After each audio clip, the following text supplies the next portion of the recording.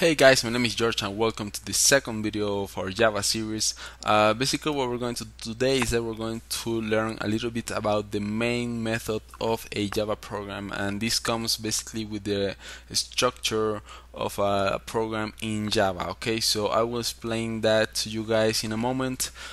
First, I need you guys to create a .java file.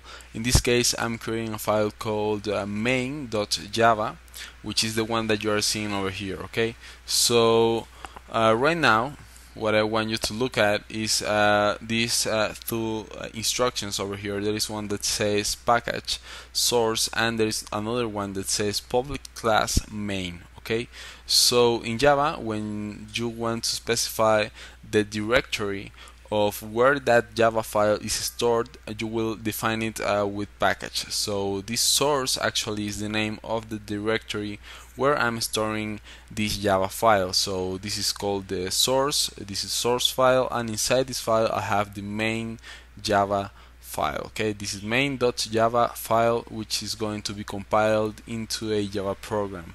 Now the second thing that you'll see over here, this is a class. Now classes in Java are basically templates for creating objects, and this is because Java is actually an object-oriented language, for object-oriented programming, and this is something that maybe you won't understand right now. However, you need to understand that this is going to be really important for creating Java applications, because it's another way of thinking of how to create programs. For now, what you need to know is that this is going to wrap all your code, and inside this main class you will define something that is called the main method. Now this main method is defined as it follows. It is public static void main, and be sure to write main in lowercase letters. And I almost forgot, the main class is called main.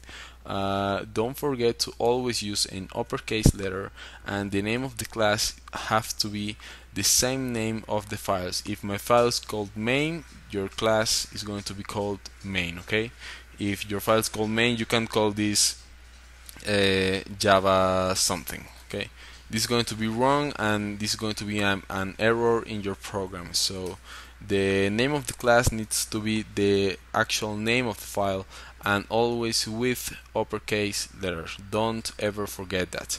Now let's keep going with the static void main method.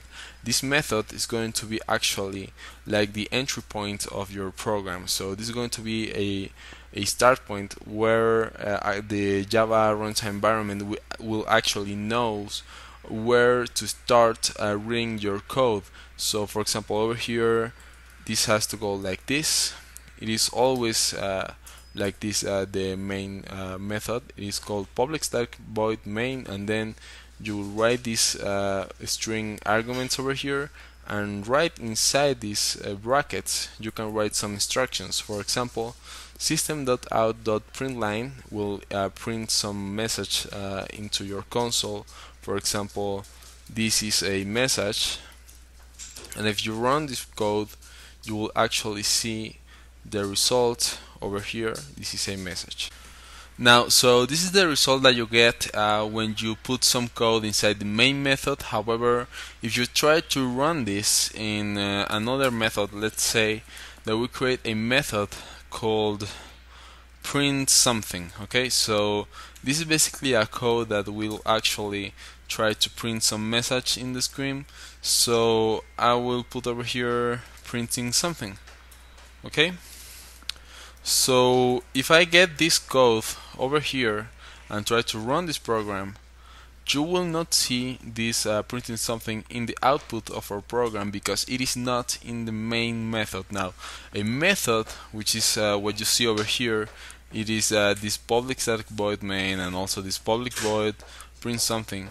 They are like tiny blocks where you can define pieces of code, so they can be stored somewhere in your program. If you want to access those pieces of code, you will need to remember that the main method is the one that will always execute by default, and if you want to access another method, for example this print something, you want to call it from other methods. For example, Over here I will write print something, and I will make this static. I will explain that later in the series. It is not like really important for now.